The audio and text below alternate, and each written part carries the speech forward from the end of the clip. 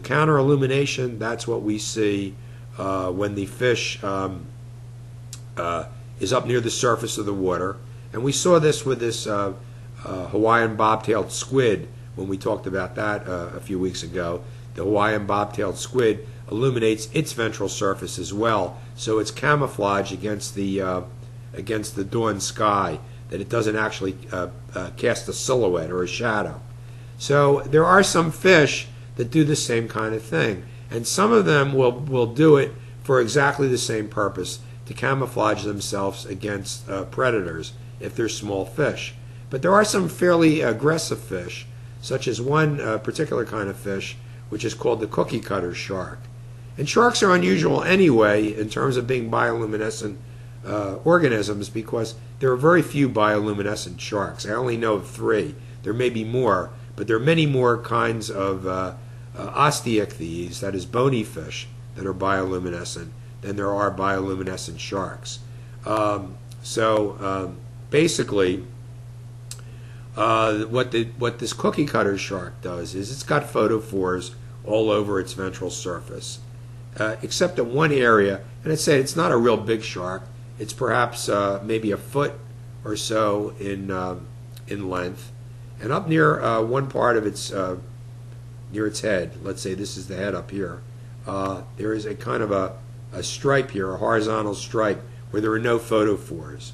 So when this shark is going like this in the water, it looks like a little fish is swimming like that in the water. Not a foot-long fish, but maybe a fish that's maybe an inch or so in length, and it's going up and down.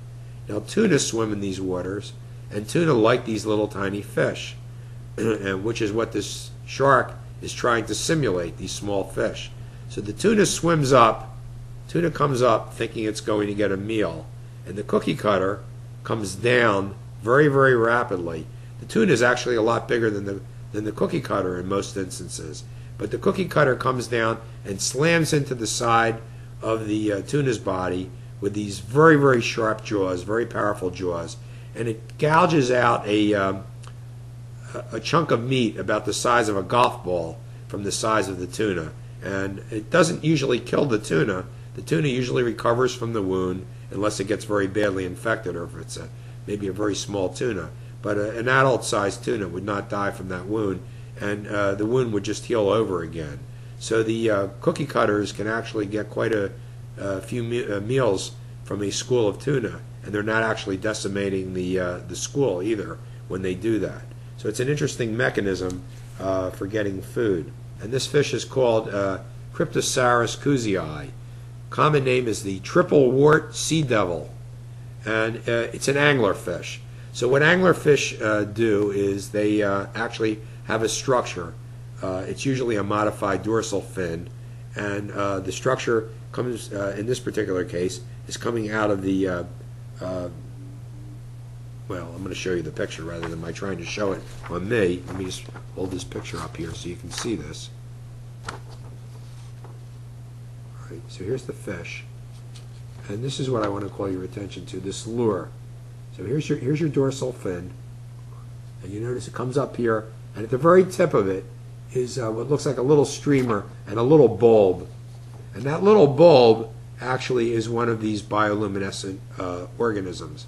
Bioluminescent structures, rather, organs, and it's a bacterial filled. So what the anglerfish does is it's able to move this lure near its mouth, and when an unsuspecting fish sees the lure, it's going to come down too close to the angler's mouth, and the angler's just sitting there on the bottom of the ocean waiting to eat. This is a female angler, but there's something very interesting that I want to show you. And I wanted to tell you something also about fish, which is that you have interesting kind of sexual dimorphism in fish. The female is generally a lot larger than the male. She may be 3 or 4 times the size of her mate. This is the most extreme case of sexual dimorphic size difference that I've ever seen, though. So here's your female, and I don't know if you can see this little thing right here. It's a little structure right here that seems to be hanging off of her body. That's the male fish. The male fish in this diagram it says it's a parasitic male. All right, what this is actually is the male has actually only exists for one purpose. The purpose of the male is to actually fertilize the female. He has a very short lifespan. What he does is he actually bites her right here. His mouth then fuses into her flesh. His circulatory system becomes part of her circulatory system. And he basically becomes catabolized. That is, all of his internal organs start to actually disappear. And what we actually see is that basically that as his body begins to catabolize, the sperm from his body are actually transferred directly into her body and fertilize her eggs, and that actually completes the life cycle of that fish. So that's kind of an interesting observation for an unusual type of fish. Now there's another fish here that I want to call to your attention, and this fish is referred to as the viper fish. And the viper fish is a fish that is called Choleotis macuni. It has a hinged skull, and it allows it to rotate it up for swallowing very large prey. Let me show you a picture of this fish.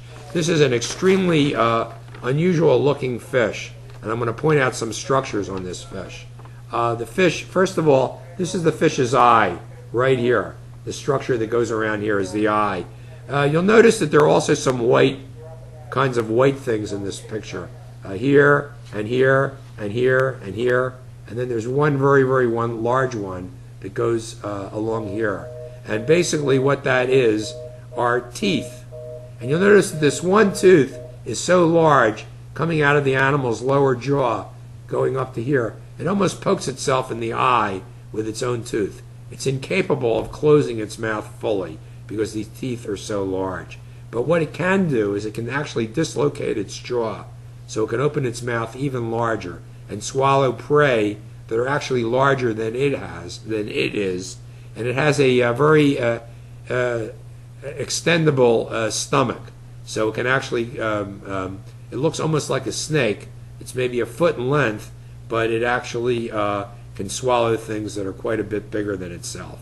And the entire again, the lateral part of this fish is covered with these photophores. So this is another bioluminescent fish, deep sea. There's also fish that are called hatchet fish. Some of you that actually have home aquaria may be familiar with a freshwater hatchet fish. They are not bioluminescent. It's only the marine hatchet fish that are bioluminescent. And these have, again, laterally compressed bodies. So they're very thin, but on the side of the body we see these lights. And this is Sternoptex obscura. There's also a light on the ventral surface of the fish, that is the belly. And this provides illumination that blends in with the weak light from above, so it's actually a form of counter-illumination. There's another fish that I wanted to talk to you about, in addition to the viper fish that I mentioned before. There's a fish called the dragonfish, or loose jaw, and this is Malacosteus aristomius. And this fish is interesting because it's one of the few fish that is actually capable of producing two different colors of light.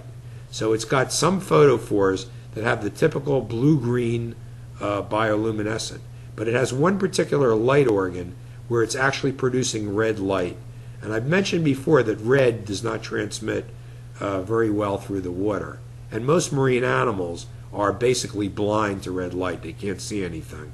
But this particular fish can see in the red and the near infrared region of the spectrum.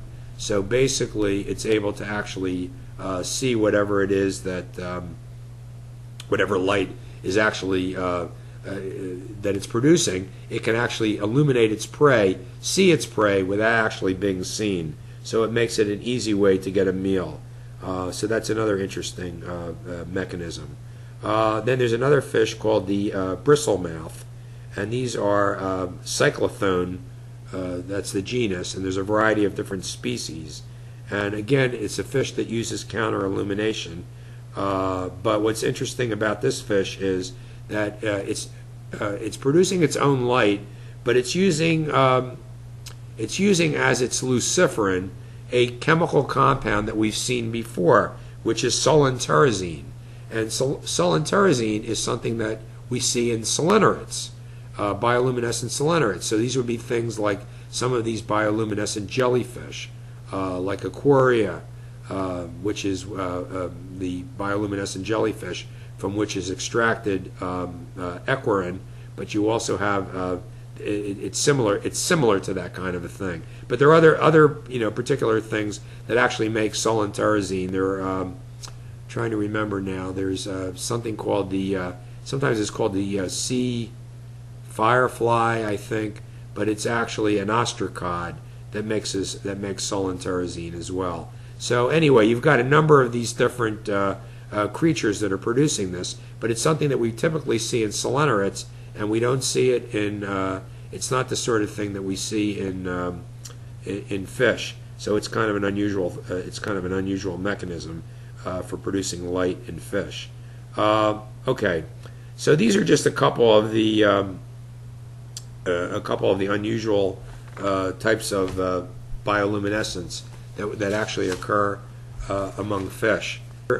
Kind of fish that's called the lantern shark, and the lantern shark is unusual because it's actually producing light.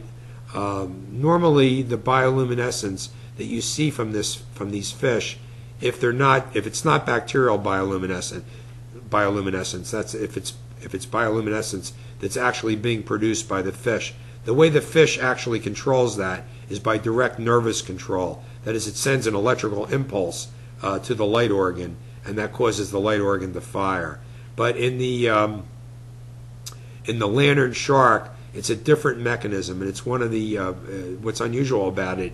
Rather than being under electrical control or nervous system control, it's under hormonal control. And the hormone that's actually controlling this is norepinephrine, and there's another hormone that's involved, which is melatonin. And these things are also they're also produced in response to different levels of light. So with low levels of light, you may get more of these things, and you're likely to get more bioluminescence occurring. So it's kind of another interesting way that you can control these mechanisms.